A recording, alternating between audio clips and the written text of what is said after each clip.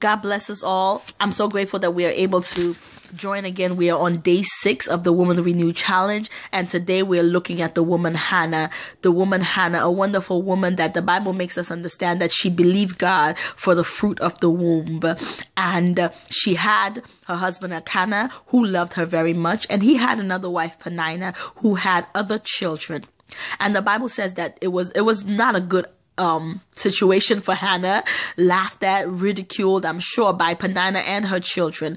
And there was an annual trip that the family made to Shiloh, a place where they would give their hearts unto the Lord in prayer, in fasting, in petitioning unto the Lord for their heart's desire. But on this particular trip, Hannah went on a mission that she would not leave without the blessings from the Lord, which for her case was the fruit of the womb. And the Bible says that she reached and she prayed and she cried unto the Lord. It was a sorrowful spirit, the Bible said. And in 1 Samuel chapter 1 verse 13, it made us understand that Hannah spake in her heart. Her lips moved, but her voice did not move. Her lips moved, but her voice was not heard. And Elkanah thought that she was drunk.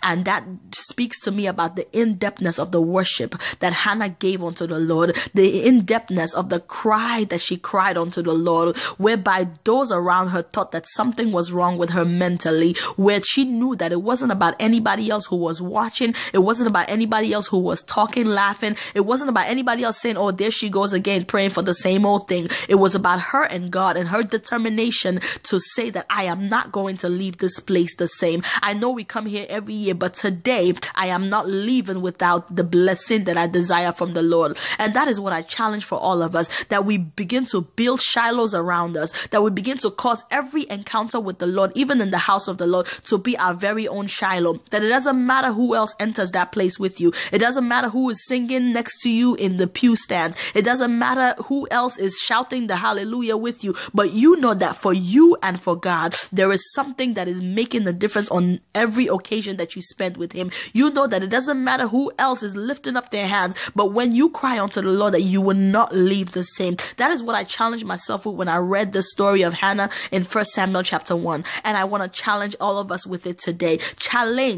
Be challenged to give a petition and a supplication unto the Lord like you have never given Him before. I also want to encourage you, what I got from this book, from the story of Hannah, that it doesn't matter who has gone before you. I know we saw from the stories before today on the other challenge days that the Lord makes all things beautiful in His time. And in Hannah's case, it didn't matter that Peninnah had children before her. It didn't matter that Peninnah was also a wife of Elkanah before her. But Hannah had a petition that she gave unto the Lord, and that is what made her difference. I challenge you to allow worship to make a difference. Worship will collapse time for your sake. Worship will cause you to override those that have gone before you. It didn't matter that Peninnah had children before Hannah, but when Samuel came, Peninnah's children mattered not. Their names were not even mentioned in the Bible, because there was a Samuel that was to come that would make the difference, because there was a Samuel that was to come that will silence the enemy and the avenger, because there was a Samuel that was to come